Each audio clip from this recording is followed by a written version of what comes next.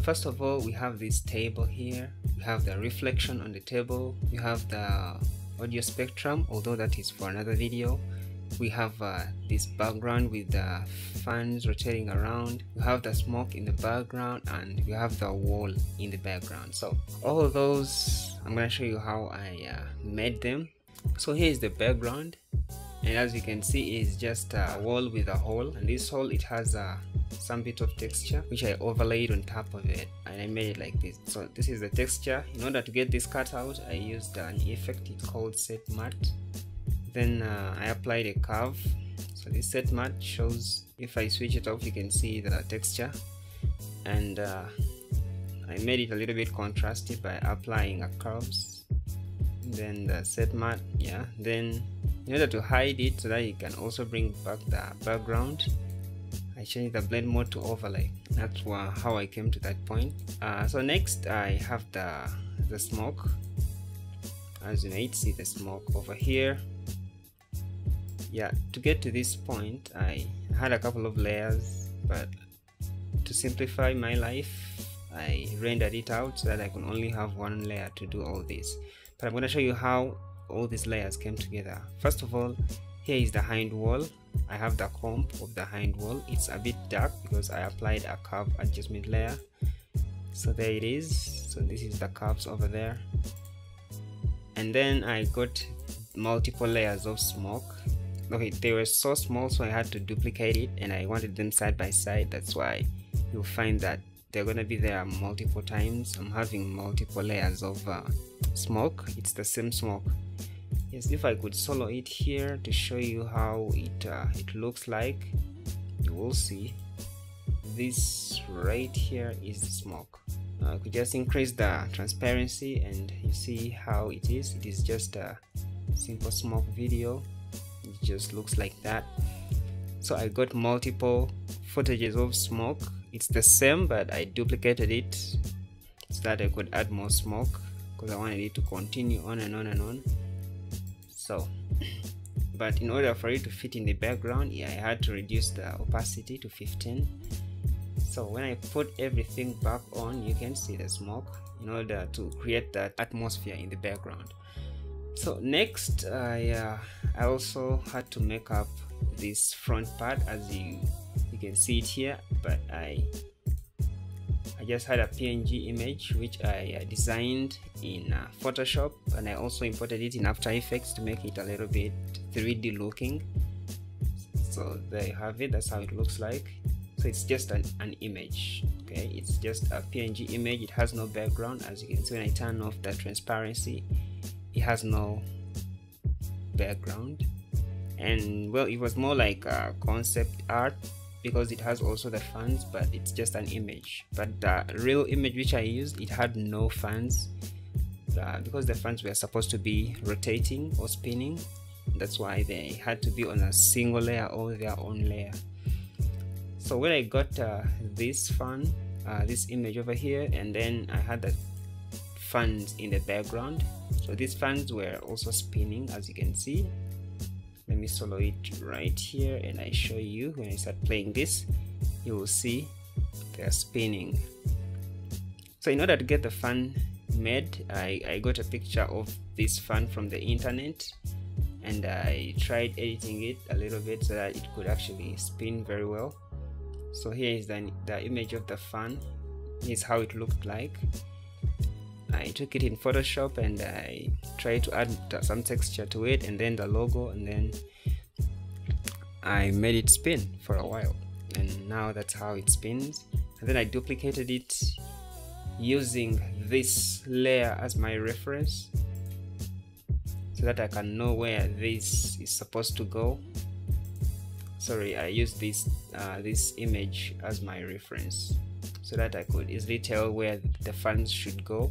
After laying them down, and I remove all these, you will see that the fan are rotating. Okay, so that's how I did the fans. Now when it came to the lights, I had to make these tubes produce light. That's why I had to make this light bounce on these vertical poles. These had to emit light. So first of all, I masked this area because it was giving me some weird things. As you can see, when I turn off the transparency, it had some weird things here, so I had to mask this part. And then I applied a solid composite. Well, it didn't do a lot of stuff, but yeah, I just felt so good having it over there. And then I added set channel. So this set channel plugin, or this thingy, this effect, it helped me to isolate the saturation only, so that in case I would apply a glow effect, here I used a template, something called Deep Glow. It is a plugin rather. So when I use this plugin, but I had only to make sure that it could only be applied where saturation was, and I couldn't just put it anywhere because it would also make these lights glow. But I wanted these lights to be glowing using a different effect, so I had to only choose saturation over here, and it made these lights glow. Yeah, and after that I put it together, and well, I got a green light. For the headlights, I also used the same thing, but for this I masked around the areas where I wanted it to be applied, and that's why you're seeing these masks around these headlights whatsoever. I don't know whether they're the headlights or what. So I applied my Deep Glow thingy. It's a very nice plugin. Yeah, so now they can give me that light. And yeah, that's how the part of all this portion of the studio came together. So as you can see, when I let it load, you can see this is how it looks like. But well, it would give my PC a lot of suffering. That's why I had to render this comp alone, and I brought it back as this .mov studio. Yes, that's why I rendered it out, and I only decided to only worry about just a layer, one layer, instead of all these layers, and I just had to turn off all these layers. Now another thing, we are having the table. Yeah, the table, it is also just an image or the desk or anything. Now there are other elements which are applied on top of it. We have there is a texture, as you can see. Well, it's not so visible, but it's there. And so this texture, it was just a bit of scratch on it, like this here. Yes, I got this layer which toggle switches. Yeah, I made it in, I changed the blend mode to screen, and then I made a mask in only the areas I wanted it to be visible. But when I change the mask, you will see that when I say invert, this is the scratch thingy I used, the scratch texture I used on top of it, and then I masked it so that it can only be visible in an area where I wanted it to be. And when I switch off the invert, it is there, and then I change the blend mode to screen so that it's not that visible or not that dark. Yeah, there, it's how I did it. And next, on top of the table, we have another texture. Yes, on top of the table here we have another scratch texture, so it's on top. Well, I just turned this into a 3D object, and then I rotated it. I masked only the top part of the table so that it can only be visible also on the top. So I changed the blend mode to screen, and yeah, that's how it came out. And here I'm having this thingy. It's a shape, but this shape I just applied a layer on top of it, and then I made it a little bit dark. If you see, when I switch it off, it's not so dark, but when I switch it back on, it's just a black shape. That black shape, I applied a mask on top of it, and then I feathered it so much so that it could really create some effect. Yeah, it's a bit subtle, but then you can see that it makes a big difference. When I switch it off, you see it's, you know, as you can see, pretty much see it very well. Yes, lastly we have this adjustment layer. I wanted the top of it to glow, so I applied an adjustment layer, and then I only threw on this deep glow effect so that it could make it a little bit glowy, you understand? So when I put it off, you see it's not that glowy, but then when I put it back, it's like it's having that light which is being bounced off. So another thing, the reflection, you see this reflection, everything I changed on this layer, it will be applied on the desk as a reflection. Okay, yeah, and you can see it in the end product that it is having a reflection, and this reflection is responding to whatever thing that is going on here. So in order to do that, I just got this background layer and then I imported it here inside the desk, and then I made it 3D. I rotated it so that it could fit on top of the table. I made a mask around the table only, and then I reduced the opacity so that it could not be so visible. Yes, I also thought about a blur effect so that it could, or a fastback blur effect so that it could be a little bit blurry, but well, it would make the computer suffer. I just decided to just keep it there, and I make it a little bit not that transparent, and yeah, it came out to that. You see, it moves backwards and then this table moves upwards. Okay, so this is just this is controlled by 2 keyframes for the table. We have position and scale.